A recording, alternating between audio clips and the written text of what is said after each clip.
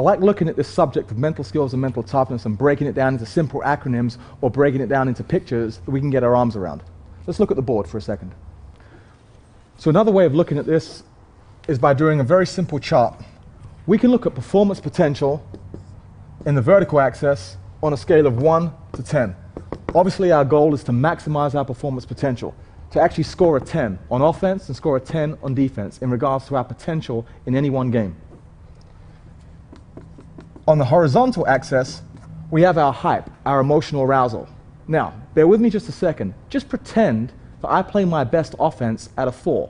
On a scale of 1 to 10, in regards to emotional arousal, 1 being extremely low, very even-keeled, 9 being so emotional and so psyched and so amped to play, let's just say I perform my best at a 4. And I'm changing in the locker room, and I'm beginning to get excited, I'm beginning to get amped, I'm beginning to get hyped to play the game. And let's just say I leave the locker room at a 4. On the surface, that sounds great, doesn't it? I'm at a 4 level. What does that mean in regards to my potential? It looks like this. When I hit that magic 4 for my emotional arousal or my hype, I'm about to play beautiful basketball. But what typically happens? I step out and I get my first glimpse at an opponent. And what does that do to my hype? It actually sends me up just a notch. Maybe I go from a 4 to a 5. And then I get into the warm-ups and I hear the band playing or I hear the music blaring. And now I go from a 5 to maybe a 6. And then I stand at the national anthem. And I'm listening to the national anthem, and now my nerves are really beginning to go. My juices are really flowing. And I go from a 6 to a 7. Here's what that actually looks like for a guy like me, who's a natural 4, plays his best at a 4. Here's what that actually looks like in terms of the game. Every step I take beyond my 4, from a 5 to a 6 to a 7, we see this.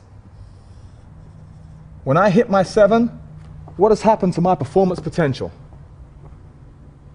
Every step I take beyond my hype number is going to lower my performance potential. But that's typically not how we're taught. How we're taught is, for the big games, you've got to get up for the big games. You've got to get jacked and psyched and amped for the big games. And nothing could be further from the truth. Where do you need to get to for the big games? You need to get to where you're most comfortable getting to. Some guys need low emotional arousal to play great. Other guys need high emotional arousal to be great. But often we treat the entire team as one unit. Let's get them as psyched and amped and jacked as we possibly can, and knowing for some of my players that's exactly what they needed. And for some of my other players, that's actually the last thing that's needed.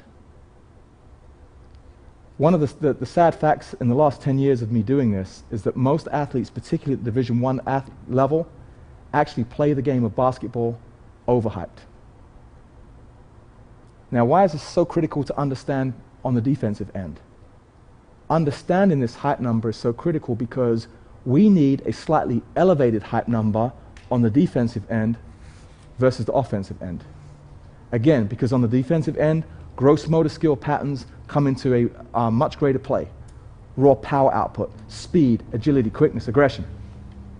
Versus the offensive end, fine motor skills, timing, decision making, shooting the basketball, handling the basketball, passing, etc., assist to turnover ratios.